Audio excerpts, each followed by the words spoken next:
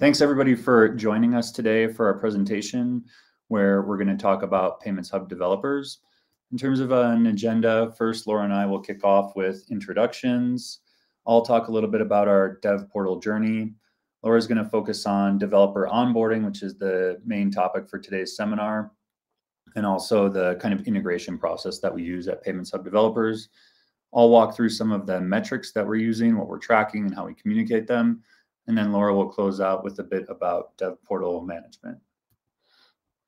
So my name is Brian Long. I'm a director of product for Payments Hub developers. As Laura mentioned, our payment company is called North American Bank Card, or NAB.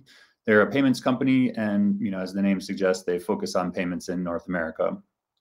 I've been with NAB for about 2.5 years, focused on developer experience.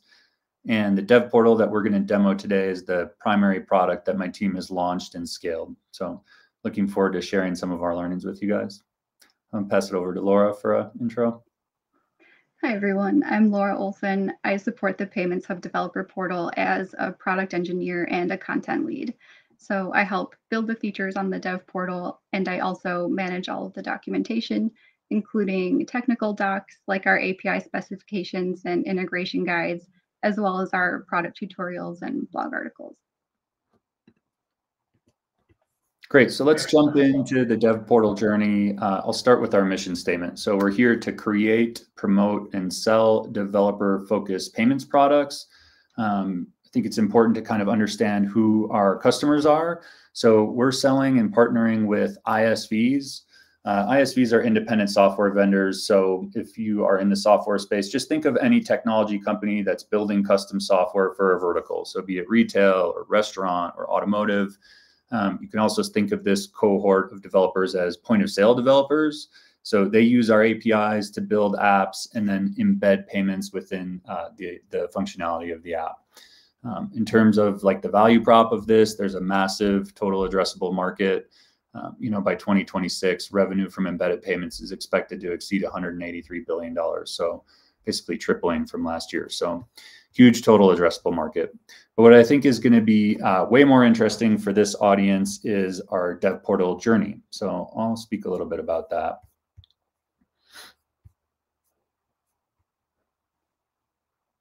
So I think I want to talk about how we launched and scaled the dev portal, and then how we have communicated some of what we've done with C-Suite and the other leadership team here at NAB.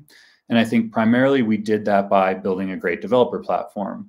So the first piece that we did with our initial release, just about 2 years ago, was we released our API docs and our API Explorer, as well as some integration guides. With that, we had a free and frictionless registration process that only required a few fields to sign up. As we all know, developers hate having to give out their phone number and a bunch of intrusive fields. So it made it easy to sign up. With subsequent releases, we deployed self-service sandbox credentials for select products. Also the ability to download SDKs and code samples so that developers could get started a lot easier. And since that time, we've also added some additional functionality, like the ability for developers to order test terminals straight from the dev portal. If you're a point of sale developer and you're working with card present payments, you need a physical terminal, a PIN pad. And so you can order those terminals off the dev portal. We've added a lot of other features that we'll walk through some of them in a quick demo today, including ability for developers to track their integration progress from start to finish through a UI. I'll just walk you through some of the kind of basic features of the dev portal and just what the basic UI looks like. So here on the homepage, our URL is developer.paymentshub.com.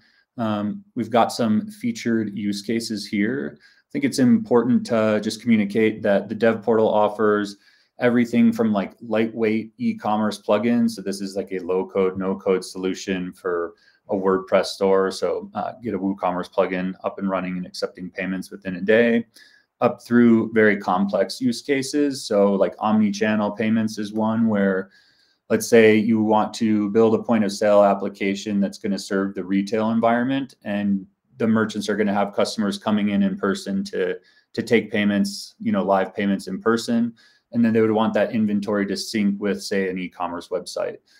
So obviously a lot bigger integration there. We also offer some fintech products, so tools that allow point of sale developers just to enhance their business in different ways. Anybody who's worked with payments before knows that one of the initial hurdles is onboarding merchants to a payments provider. So we have a merchant boarding API so that ISVs can do that programmatically. Zoom in a little bit for you here. So all of our products have a product homepage that features language for one of our two key user groups, obviously developers being the primary one, but business decision makers are a secondary user group. Some of our products have a little interactive UI where you can see the order of the endpoints that developers would integrate into. You can see the HTTP verb and the URI down there. And that, of course, correlates to the API spec itself, the technical document. So you have a 3-pane viewer for all of our APIs. And some of them, like this merchant boarding API, has try now enabled. So this whole API is really centered around the ability for merchants to create new applications. So they're submitting their merchant information and then submitting that to underwriting and KYC, and then they'll get back a MID. I'll send out the URL so you can play around with this, but this is connected to our sandbox. It is a live sandbox. It's not mocked responses. Also like to show you our products page. So all of our products can be categorized here on the left pane. So for example, card not present or e-commerce products here. I mentioned we have some low code, no code plugins. Some of our products have the ability to get self-service sandbox credentials. So like this BigCommerce payment integration, you can get sandbox creds straight through the dev portal right here, copy and paste those creds, and then see them later on actual credentials page.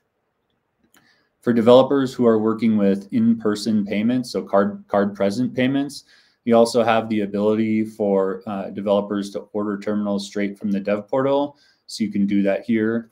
We work primarily with a couple terminal manufacturers. So Pax and Ingenico are the ones that we really partner with. Right now, all of our smart terminals are Pax. So several features that are developer friendly that we've built into our dev portal that really just allow software developers to complete integrations as effectively as possible. So I'll turn it over to Laura to talk about developer onboarding and integration. Great, thank you, Brian. Okay, so now let's dig deeper into the onboarding and integration experience for developers using Payments Hub Dev Portal. So the first step in creating our onboarding program was really understanding who our users are. So not only learning about a developer's company, their role and experience using payment products, but as Brian mentioned, many of our users are building robust point of sale systems. So for them, adding payment technology is just one part of their job. These developers may not have experience using payment APIs. They just want to add payments as a small but important part of their software and then continue building the rest of their point of sale product. Conversely, some of our other users are not software vendors, but developers who are building a payment integration on behalf of a business. So for example, they might be turning a business's static marketing website into an e-commerce store. So our onboarding program needs to speak to all of these types of developers and show them which solutions will meet their needs with tools such as our interactive solution finder on the left, as well as guide them through the integration process step by step. So let's take a look at what that process includes, as well as the suite of tools that we've built to support developers at every step of the journey. So initially, a developer discovers the dev portal either independently through search or an ad campaign, or they're brought in by our sales team. Our sales engineering team then meets with them for a discovery call to discuss their needs and help identify the best solution for their business. We begin the project in our ticketing system and add all of the relevant information about the customer's integration to that ticket. So that data is presented in Dev Portal UI for internal and external stakeholders to view when they log into their Dev Portal account. So from the integration tracker, developers can add API credentials, they can view a step of the process that they're currently on and access any files that have been provided by the Payments Hub team. So at each step of the process, the Dev Portal is a central point of reference where users can access the data and resources that are critical to their solution. Our onboarding tools are designed to keep all parties in synchronization, eliminating much of the email communication that can slow the process down. But when personal support is needed, our sales engineering and integrations team provide one-on-one assistance as well. So once a payment solution has been identified, the developer can review the documentation and get familiar with the API. So on each product homepage, users can view key information such as the language and framework, compatible hardware, and more. So as Brian mentioned earlier, if the payment developer will require a test terminal to develop their app against, they can place an order for one on our hardware page. If the developer certify their integration within 1 year, the cost of the terminal is fully refunded. So removing this financial barrier to entry is another way that our onboarding program makes the integration process as frictionless and accessible for everyone as possible. Before starting to write code, developers may also find it helpful to experiment with an interactive product demonstration to see an example of how the product can be implemented. For example, they can choose from multiple integration methods based on their use case, and then make a sample purchase in our sandbox environment and receive a mock response from the payment processor and receive a real response from the processor and not a mock. Developers can also view our blog tutorials for step-by-step instructions on integrating products into their environment. So they can just select the tutorial on the language or product that aligns with their business requirements, and then follow along with the guide, which provides code samples and complete details about each step. Additionally, they can clone the entire code base from the Payments Hub GitHub repository, which is linked at the top of the article. The README files also provide onboarding instructions, as well as images of what the final product will look like. Next, the integrations team works closely with the customer to start the development process in our sandbox environment. When they're ready to go live, our integrations team reviews their code samples to ensure everything is working as expected. And then we add their certification letter to the integration tracker. We provision their production credentials, and they can begin accepting payments, which completes their onboarding process. And back to you, Brian. Thanks, Laura. So when it comes to developer portal metrics, the thing I want to speak to this audience about is some of what we've learned in the last 2 years. We, as I mentioned, we went to prod. We released our MVP site 2 years ago, and we've been adding features to it since then. So I think the first piece of advice that I would have is really at the onset of a new program or a new initiative, work with your leadership to choose metrics that you're going to track throughout the next year or two that obviously are valuable to your business, but that you can also grow with your allocated resources and roadmap. I mean, doing this will allow you to prove the value of your product really quickly so that you can iterate on it and continue to show growth and value. Now that we're a couple years into scaling our platform, we're really focusing on a few of the most important metrics that provide revenue back to the business.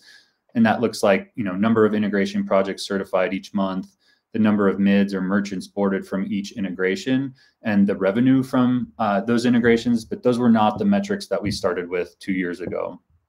Secondarily, I think it's critical to work with your customers, external developers, to continuously improve your product and get feedback on your roadmap. This is a great way to build trust in the developer community, get your name out there. We do this through a couple of sources, including integration feedback from our sales engineering team. That was that second step that Laura mentioned, as well as our integration team, that third group that works with our developers. We also have a newsletter that has calls to action for developers. So we have various surveys and we do Dev Portal swag and all of the kind of customary, like typical things that Dev Portal tech teams do. The third piece that I found to be really effective around metrics is communicating those results back to your C-suite. So I send out a deck with bi-monthly slides, and the first slide is an executive summary. I can kind of show you what that looks like here. So these are some metrics. The numbers are not real, but this is like a similar summary to what my executive summary looks like that gets sent out every other month. And these were some of the initial metrics that we chose to track for the first 2 years of the project. So total number of Dev Portal users that visited the site, the number of developer accounts that were created each month, number of integration projects first that were started, but then that were certified. And then we do a bit with SEO or search engine optimization ranking. So for example, you take your targeted keywords and then you see how many of them are in the top 10 Google search results. Kind of taking a look at what that would look like in a real example here. So I mentioned we work with Ingenico terminals. So if a developer that has not heard of us, say, is searching for Ingenico POS API, right? They're going to develop a point of sale system using an API that works with Ingenico. They might type in that search word, and then that developer is going to end up on our product page, which is our Ingenico semi-integrated API. So we found that part of our strategy here is using SEO to kind of drive people back into our site. Another piece that we're doing that kind of wraps up metrics is the blog that we've spun up. Laura just briefly showed, some of our technical articles. One thing everybody on this call knows is that developers hate formal marketing. Paid ads don't really work. And we do know that developers love reading, short technical content from experts in their field, especially when it includes, applicable code samples. So we spun up that blog. You've seen some of the technical articles. Our secondary user persona, that business decision makers, one thing we know is that they like reading case studies that show how other ISVs that we've worked with benefit from working with us. So if you look at our blog here, we've got a few case studies that show, like, this First Mile is an automotive ISV. So they're building an application for independent automotive stores. And we really are trying to focus on some key results. So a way that we surface those metrics. So in this specific use case, they leveraged our merchant boarding API, which is that product I was showing earlier, to take their onboarding process for new automotive shops down from weeks to just minutes with the power of programmatic onboarding. So we found this to be a really effective way, both to land new partnerships and to kind of promote existing partnerships that we've had. In conclusion, the blog is one of the features of our platform that really ties in our SEO strategy and drives the metrics that we track. I'll turn it back over to Laura here. Great, thanks. So lastly, let's discuss the teams and the methods used to develop and achieve our goals for the Dev Portal. So our Dev Portal team is structured in a cross-functional way, meaning that the core team is relatively small, and we partner with many stakeholder groups who help drive the direction of the Dev Portal. We work with internal and external stakeholders who operate in both technical and business domains. You can see that we have fewer groups of external stakeholders, but their feedback is weighted heavily. One way that we take this feedback is through our contact form, which prompts users to self-identify, and then the form is optimized to collect specific data role.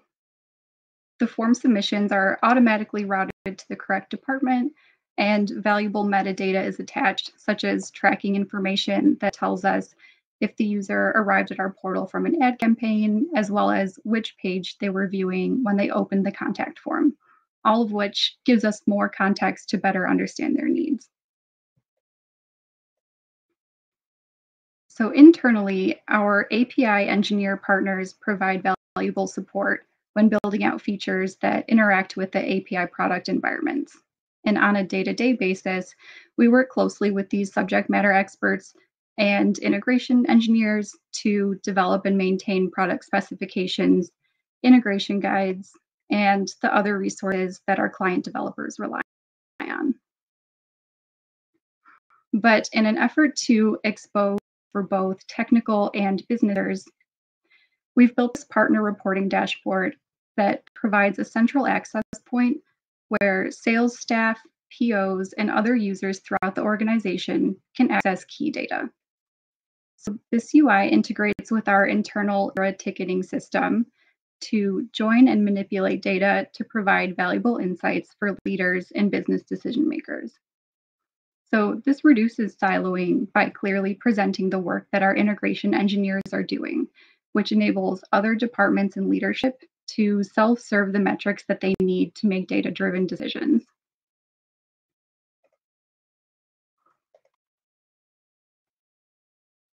And finally, our admin search feature returns details about our client integrations, which also improves data sharing across stakeholder groups. Searching for a company provides all the information someone might need to understand how a client integration is going. So that includes the integration they're on, any sandbox keys that have been provisioned, and any resources that are associated with their account. So this is another way that we really open the gates for our business stakeholders and give them insight into the highly technical work that our integration engineers are doing. Exposing this type of data in a user-friendly way through the developer portal is a key part of our cross-functional team strategy. It promotes a high degree of collaboration and signals to our stakeholders that we invite their input and we value their contributions toward our common goal, which is to serve our end users by providing a highly valuable developer portal. So we would just like to thank everyone for your time today. We appreciate being able to share what we do at Payments Hub Developers with you all. And I will hand it back to Laura. Thank you very much. And you're getting a lot of clapping from the audience. I have two questions in the Q&A row, and I think we have time only for those two. Let me ask the first one. What is the composition of the team, the strictly speaking developer portal team that supports this portal, and what are the roles and the skills needed to pull off what you just showed? Yeah, you bet. So our team is super small, and we've worked to keep the core team small while partnering with other teams throughout our org. So it's myself, Laura as a developer and tech writer. We have a lead front end and a lead back end engineer, and then we have a QA. So we're doing QA in Cypress, automated QA. And that's the team. So small, agile team. Mm-hmm. What front end stack did you use to build the site? Yeah, great question, Chris. So yeah, we're a JavaScript shop. So, JavaScript, React Node, React is the front end framework. And then everything's hosted in AWS. So we're using AWS Lambdas for compute, DynamoDB on the back end, Cypress for testing, Cognito for auth up in AWS. But yeah, on the front end, it's JavaScript. Thank you. One more question. Do you have a behind authentication and public portal that have different features and content? If yes, how did you manage the IA? Yeah, great question. So yeah, we have, the portal itself is public. Some of the docs are behind a login, but most of them are in front of the login, just depending on some of the products we don't really want people digging too deeply into until they've had a conversation with sales engineers. So they're products that will take longer to integrate into and certify into, and you just have to have a conversation before you dig in there. So some are in front, some are behind. Some features are behind the login, like that try now that I showed. Obviously, ability to order test terminals, all of that is behind the login. Integration tracker is behind a login. We have role-based access that's done through Cognito, so AWS Cognito. So, there's like an admin user role. There are a few different user roles that we manage. So yeah, it's managed through Cognito and the AWS UI. It's probably the most simple way to say it. Mm-hmm. Okay. Thank you very much for the presentation. There's going to be a break, which will allow everyone or anyone to find Laura and Brian directly and ask questions. If you want to find them in the crowd, in the hallway track, you can open the chat window, click on participants, and then find that, well, here you can't see it, but once we're back in the big common room with all the little icons, you can see the well, it's kind of like a crosshair symbol, and then you can find, if you click that next to someone's name, you can find them pulsating on a map, and then you can go there with a double click. So we are planning to have a 10 to 15 minute breaks after the next presentation, as far as I know. And then also at the end, so that you can ask further from Lara and Brian if they can stay. Thanks, Lara. Appreciate it. Great, thank you. Thank you very much, and see you later.